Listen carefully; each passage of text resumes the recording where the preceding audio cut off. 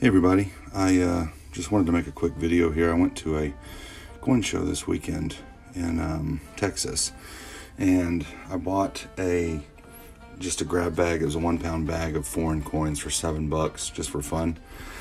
Had my nieces and nephews with me, so I just thought that'd be something fun and cool. Little did I know I would find some cool stuff. I wasn't expecting this, but I wanted to share it with you guys, and I'm gonna go from the newest coin to the oldest. So, first coin I found here, and this is an iron coin, which is cool. It's from 1918.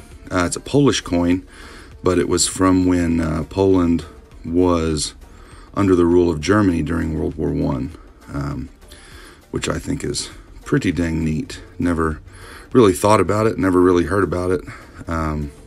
So, yeah, Finnegal, 1918. So, and the next one here is a Edward VII large cent from Canada. It's 1902. You know, this is my first large cent from Canada. I think that's pretty neat. This one here, it's got some gunk on it, but this is Queen Victoria. This is an 1886 farthing. I don't know if you can see that date. Let me see.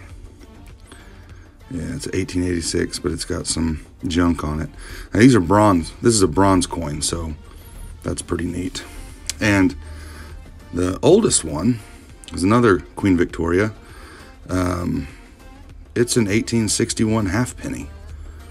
You know, I was going through coins and I found these, and I'm just like, man, you know, like I would have never expected to get some coins like this in just a $7 random grab bag of foreign coins.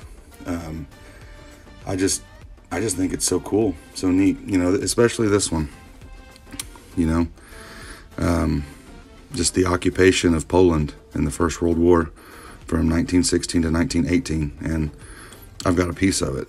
That's wild to me, you know, how it just ended up here in my hand, you know, along with all these.